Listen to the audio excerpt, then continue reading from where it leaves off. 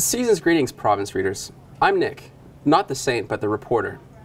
I'm following a long tradition of reporters who've helped tell the stories of people in British Columbia who are going through a really tough time over the holiday season. It's actually been 96 years since we started the Empty Stocking Fund, and it's just such a good cause. Last year, the fund raised more than $324,000 so that children will find a gift under the tree on Christmas morning, and so that families will have food on the table. One of the big events we're very excited about is the Canucks balloon sale and coin collection fundraiser. See what Lauren and Chantel have to say. Hi, I'm Chantel. And I'm Lauren, and we're here to raise money for the province's Empty Stocking Fund this year.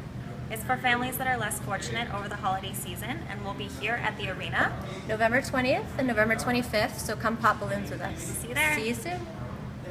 So please come down to Rogers Arena on November 20th and 25th. Bring your piggy banks for the coin collection or a minimum donation of $20 to buy a balloon. And let's see if we can make this the best Empty Stocking Fund ever.